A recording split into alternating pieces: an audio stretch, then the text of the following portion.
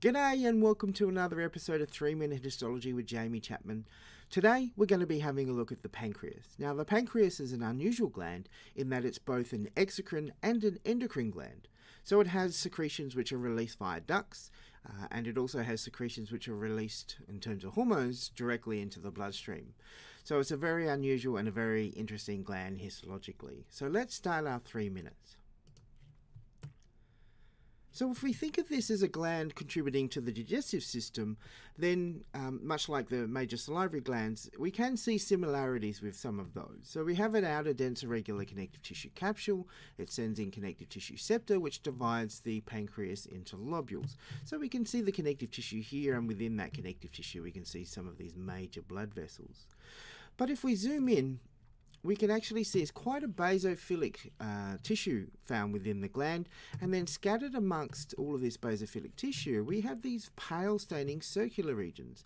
These little pale staining circular regions are actually the endocrine pancreas, which are in structures referred to as Islets of Langerhans. So here's a little island.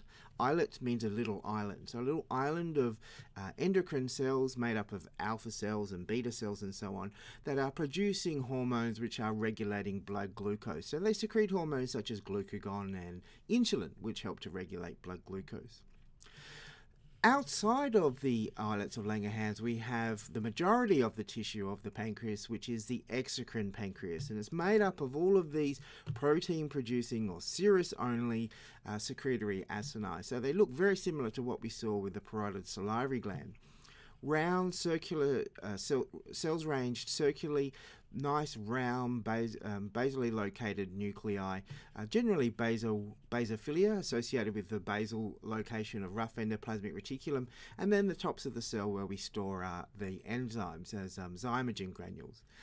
So they're all arranged into these structures. Now, just like in the major salivary glands, we have intralobular ducts as well. However, you can see just at this magnification they're not as clear and easy to identify as we saw with the major salivary glands.